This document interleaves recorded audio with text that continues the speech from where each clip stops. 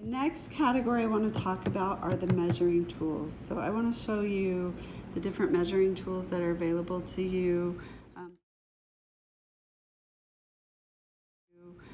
First one I'm going to show you is the seam gauge.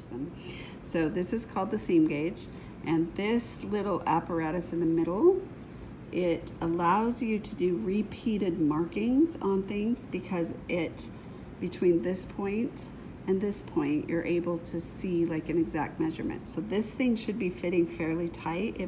If you hold it like this and this kind of falls down without touching it, it is too loose. So if I put that one at 1 inch, for example, then I see these 2 points right here. Then I can measure like buttonholes on the front of a shirt that are exactly the same measurement by using the seam gauge. Okay, the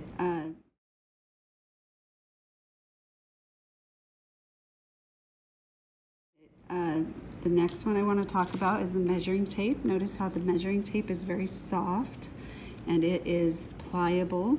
It makes it really easy to do body measurements. So the main thing that we do with the measuring tape is we take body measurements because it can wrap around your body very easily.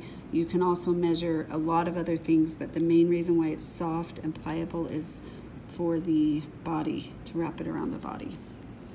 Okay. Oh, and these are different measuring tapes that I got. The cow, and it has a button there, and the tail flips up. And this is my chicken, and the chicken has an egg that it lays. So that's the cow tail measuring tape and the chicken and the egg. Which came first, the chicken or the egg?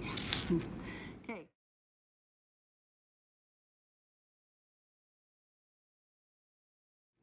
Okay, this one is called a grid ruler. If you look at this, the grid ruler is really awesome for measuring straight lines onto things that the edge is straight. So for example, let's say that I wanted to put a straight line on this hot pad. So I could just, each one of these squares equals 1 inch, and then you can see the little lines in between. So like there's a halfway and then a quarter and then a quarter on this side. So you can really quickly measure like an inch measurement by just lining. So I put that 1 inch over the edge, and then I line the edge of my fabric up with this inch line. And if I need it smaller, I just use those lines to measure it up really quickly. So if I do 1 inch, then I can take my measuring pencil and I can just use it to kind of draw that line that needs to be there. So these come in different sizes. So here's a smaller one. I have them in even smaller ones in the classroom we will be using to cut out the hot pad.